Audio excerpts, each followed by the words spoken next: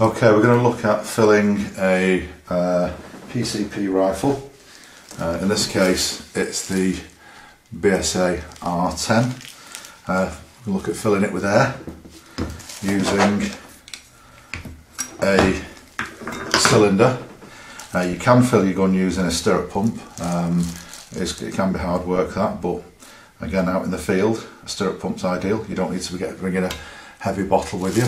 These bottles can be expensive as well. These can be a few £100, and obviously quite heavy to carry about. Stirrup pumps are considerably cheaper. These bottles give you dry air, which is important. You do want dry air because dampness in the air can cause damage to your gun eventually in the long term. Now, my fill probe for the gun I keep in this plastic bag.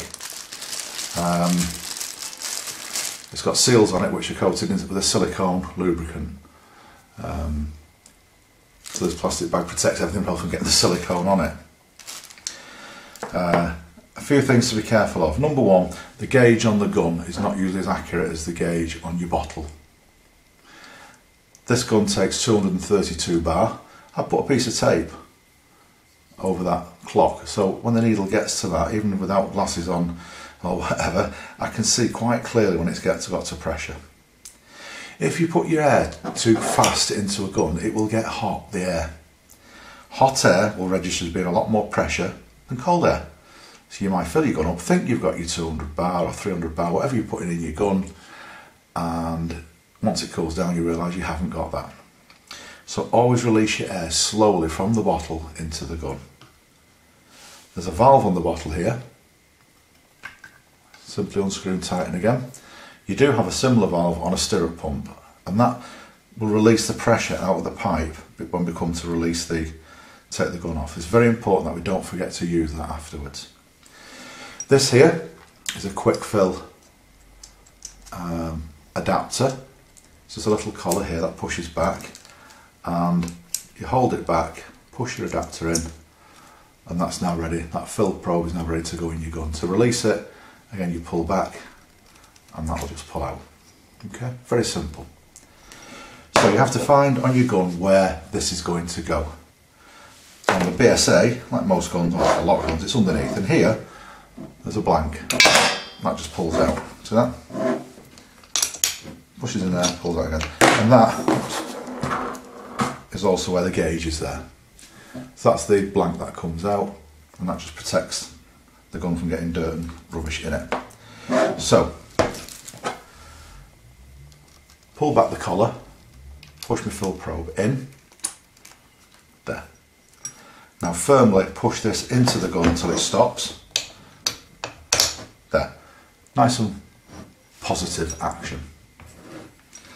So we're all connected up, and all I've got to do now is release air from here into here using the big valve here, this big valve. You might hear it whistling and making noise as it goes in, but really slowly as you do it. When you first turn on, you'll see it jump up, and it'll jump up to the level of the air that's in the gun, and you can let the air fill in. And it's normal, almost full. This is not. It's not going to take a great deal. So I'll turn the valve on. Now you can hear it whistling in, so just do it very slowly, so that it goes up to the 220, 230, almost there, and there. So I'll now turn it off.